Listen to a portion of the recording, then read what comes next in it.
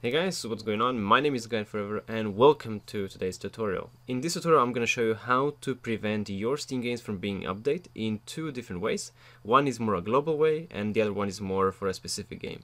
So for a global way would be to go to Steam right here in the top left corner, click on settings, then go to download section right here and make sure you untick this box which says only auto update games between certain two times. If you have this unticked, that means that will not auto update during any time, and then make sure to hit OK.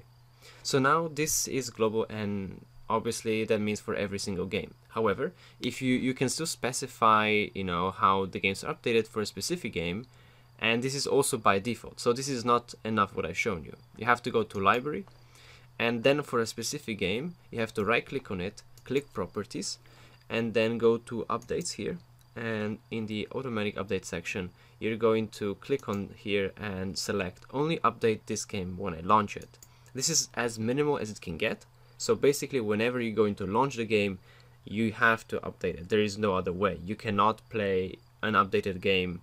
It has to be the same version, so there are no bugs, so you cannot abuse the bugs and so on. It's for the security and safety reasons. So this is as minimal as you can go, and that basically mean that any game that you play will only be updated when you're going to start playing it, but not prior to that. And that's it. I hope you guys enjoyed, and I'll see you next time.